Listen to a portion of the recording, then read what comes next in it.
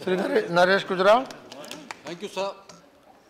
Sir, I commend the Honorable Finance Minister for bringing in these amendments to the Benami Act. These amendments, once passed, will ensure that dishonest politicians, dishonest officers, and crooks are not able to park their ill-gotten wealth in the names of their relatives, friends, or dummy entities.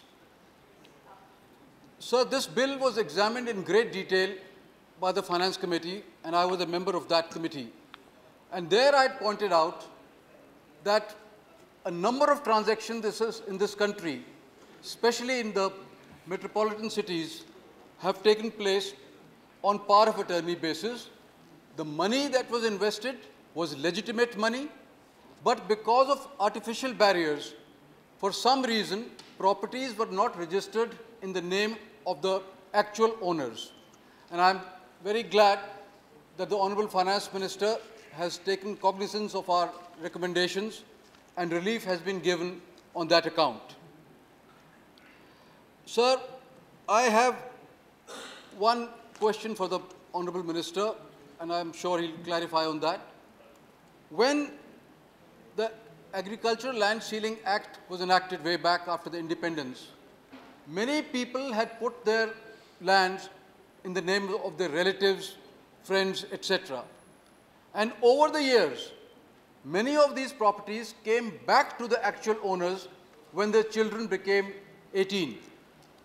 What happens to these properties, especially those properties which came back to the Benamidar after 1988? Because at some stage, they did infringe on this act. So what would be the position of those lands if the Honorable Minister could clarify? Sir, when it comes to the limitation period, it is important that both initiation and completion proceedings are time-bound. Right now, 30 days have been given for related parties to furnish all the evidence. Given the fact that most of our land records in the country are not computerized, I think 30 days is too short a period, and I hope that the Finance Minister would re-examine this and some kind of, even if he keeps 30 days in the Act, but some kind of leeway should be given if a person is not able to provide all the evidence in 30 days, and this could be done by appealing to the higher authority.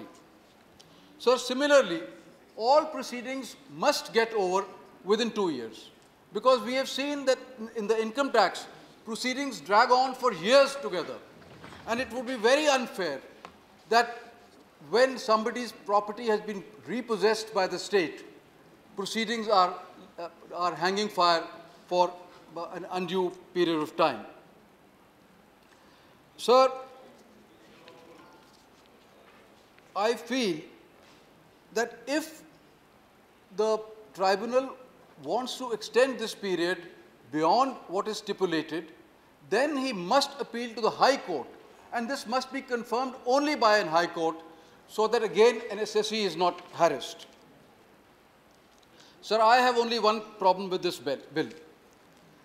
Land being a List 2 subject under Schedule 7 of our Constitution, rights over confiscated land should actually belong to the state and not to the center.